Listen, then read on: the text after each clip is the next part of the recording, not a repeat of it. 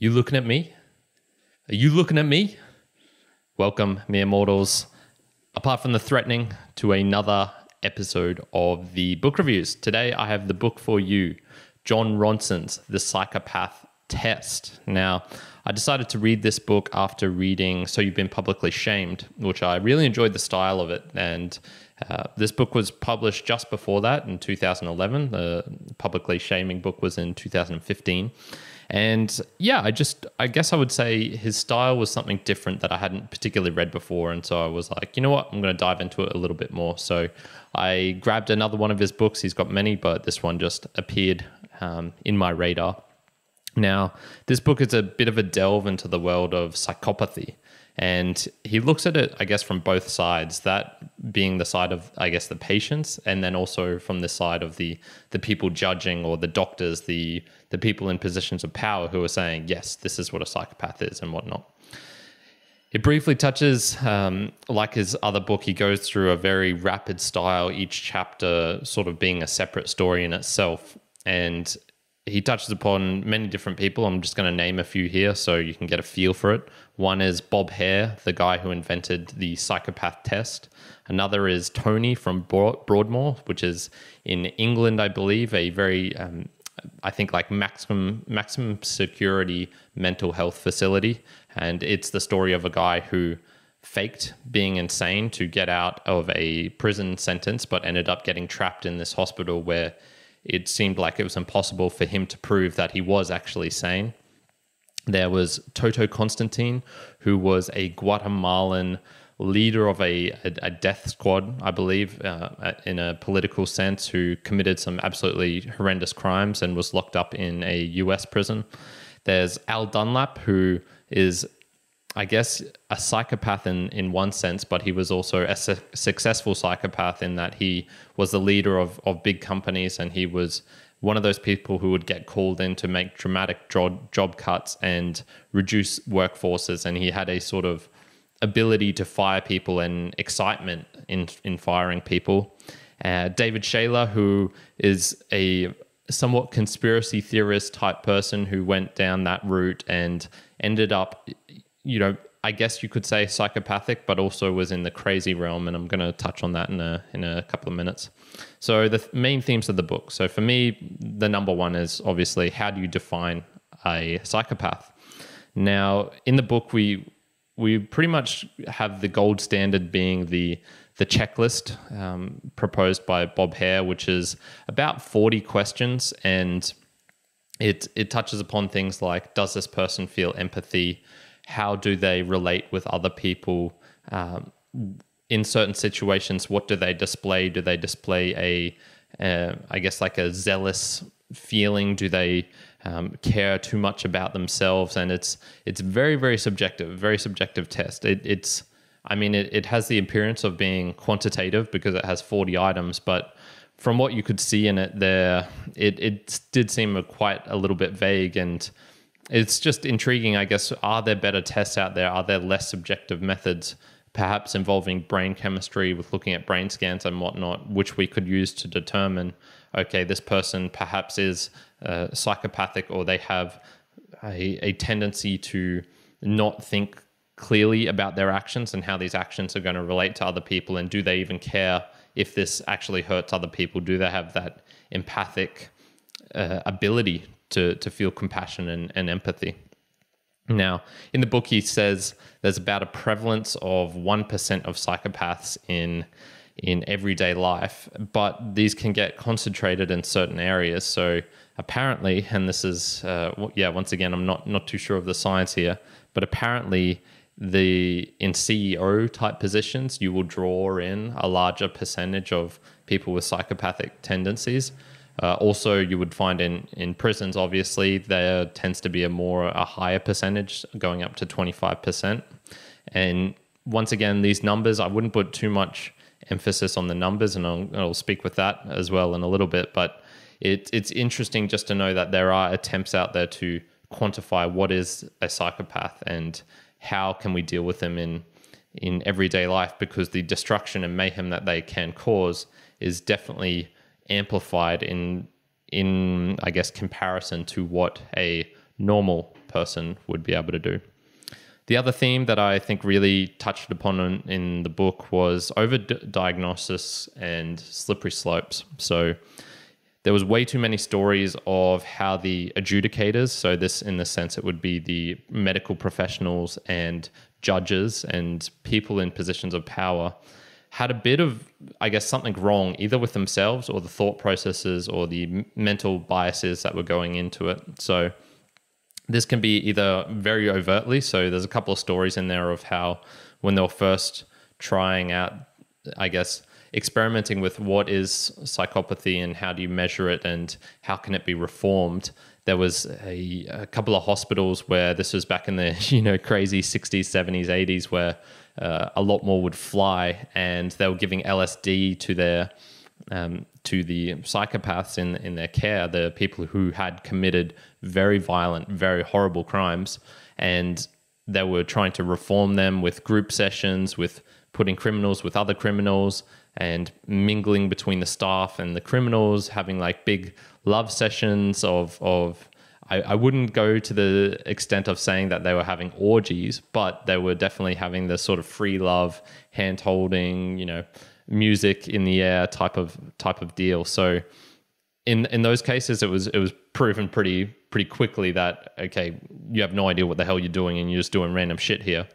But in the other cases, this also can be a lightly sort of thing. So as Jon Ronson was writing the book and having these experiences, talking with these people, he himself was noticing that in his everyday life, he was trying to use the checklist to say, oh yeah, this person, lack of empathy, number 26.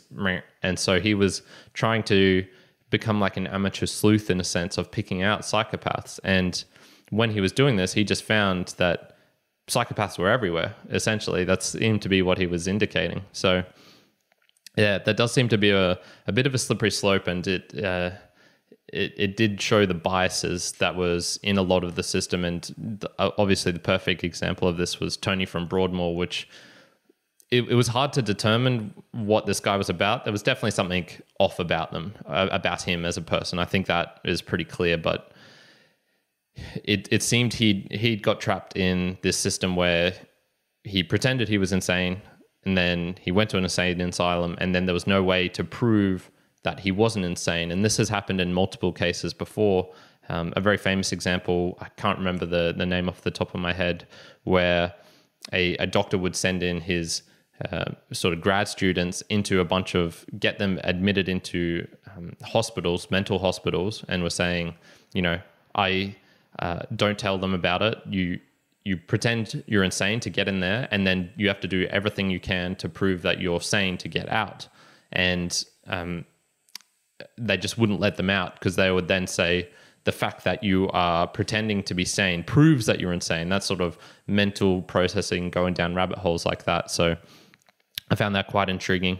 And then of course vice versa, when they were saying, the people like the adjudicators of these mental hospitals were then saying, oh yeah, but you were tricking, like that's not fair. He said, okay, I'm going to send a bunch more students. And then they were saying, yeah, we found all of them. There was 42 fakes trying to get in, but he hadn't sent any. So it does seem just a very, very strange system and very hard to pick out who is actually crazy or insane or psychopathic, and can they be reformed? Can there be people who are accidentally let in and then they had to change their mind, or vice versa? Are there people out here who can you go in between states of psychopathy and not?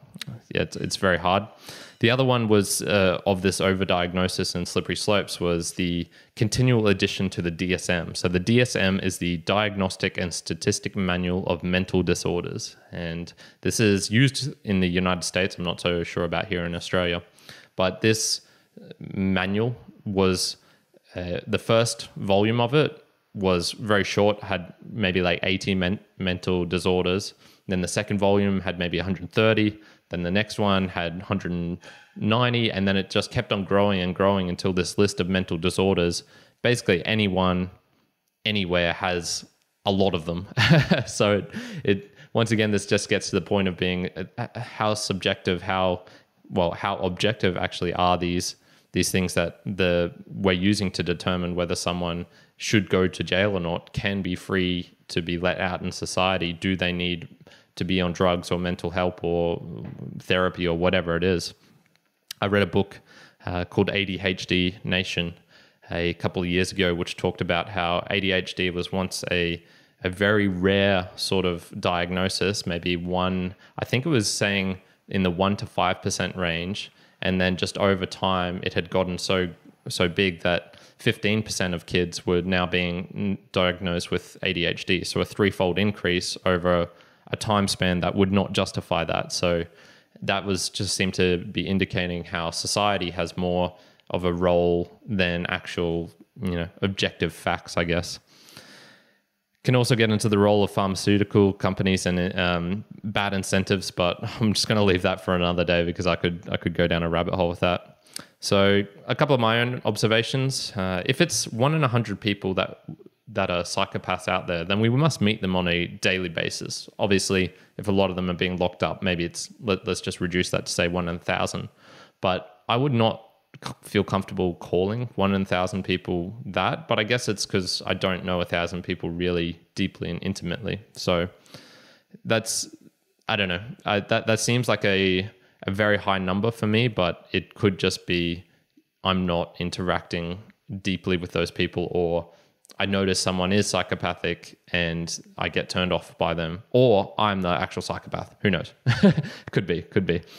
And it does seem to be one of those things that, much like, do you think you're a better than average car driver? 90% of people would say they're better than the average. It could be the same thing with psychopaths. Too many people are saying they're not psychopaths, but there actually is a certain percentage of people. Yeah, there has to be. Who knows? It seems to also be a very hazy line between what is crazy and what is psychopathic. So he pretty much in this book just stuck to what is a psychopath and going down that list of, you have these certain qualities, you don't feel empathy, you don't care about other people, you take certain actions, you're very transactional in nature when it comes to emotions, and you're not disgusted by the sights of dead bodies or anything. It more just intrigues you. And so the book doesn't go too deeply into the actual brain chemistry and the, sort of what areas of the brain get triggered in different parts, and which is, I think, that scientific method is a lot more useful when saying who is psychopathic and who is not. So, in summary, I guess, Jon Ronson, he weaves a beautiful narrative. There's no doubt about it. And his books are just plain fun. You cannot read his book and not just get some enjoyment from his style of writing, from how he talks about things. It is plain fun.